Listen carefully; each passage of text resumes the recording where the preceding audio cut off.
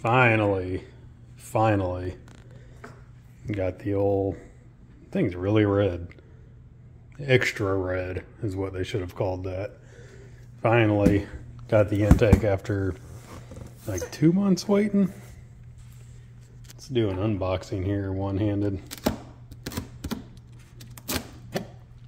So my wife actually got home first, and she sent me a picture, and she opened it and was like, no, don't you open that, tape that back up. That's my content right there. So it's a little easier to get in here since she had already apparently opened the box. Got some double bubble there. What we got? Looks like we got a bracket, some kind of wire loom. That's funny. Some kind of adapter. A couple of bolts with some plastic grommets.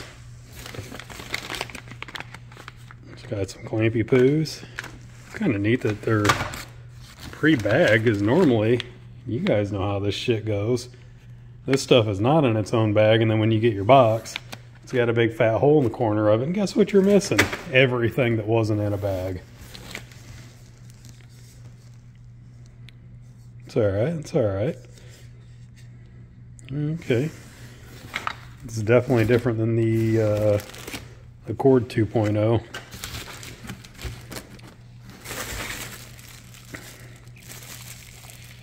Yeah, it looks familiar. Alright.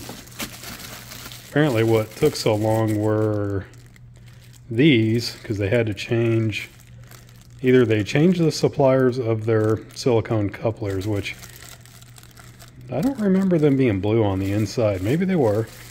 So they changed the supplier of that, and then I think in this box, if I can figure out how to open this one-handed, yeah? No, get out of there. Yeah. The MAF housing. Thing looks gigantic. This better be the street MAF. That looks huge.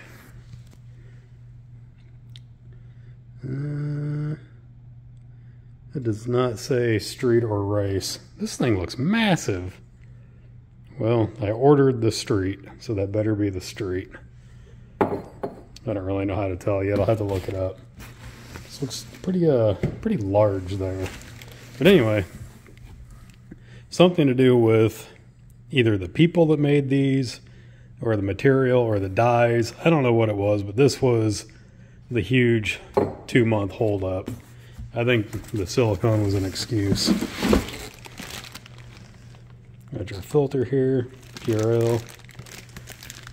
It's pretty nice. It's actually, I think it's a little shorter than the one you get on the Accord 2.0. Of course, your stickers. Oh yeah, lanyard.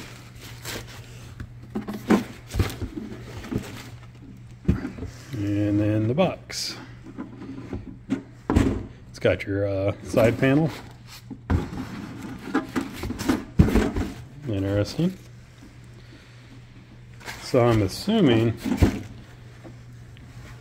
I thought this had like a rubber seal or something on it. I'm assuming that you're going to use the factory seal.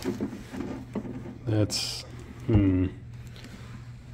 these holes are kind of oblong, and I know the OEM uses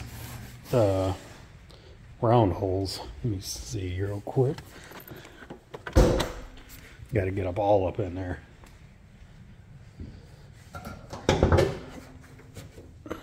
Yeah, so that seal right there, I guess, is what you're reusing.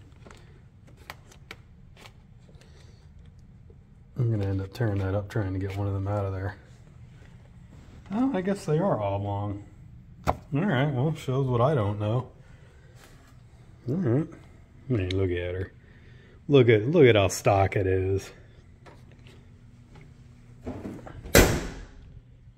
So, yeah. Pretty nice in there. PRL right there.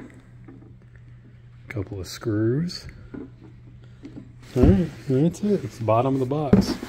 So hopefully in the next video, man, that thing is huge. In the next video, we're gonna have to look this up, install it, put a video of it, and then go rip on her. So come back, see us then. Deuces. Never mind, I'm blind. Clearly it says standard bore right there. All right, now, poof.